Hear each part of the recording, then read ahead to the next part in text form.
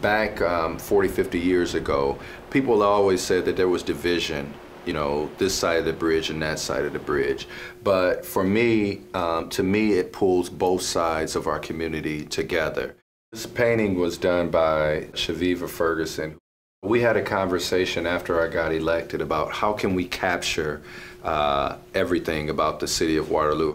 The amphitheater is where I made my announcement. The four angels that overlook the city of Waterloo. Even the hot air balloons could be looked at as rising to new heights. It's community, it's diversity, it's agricultural, it's everything that Waterloo is.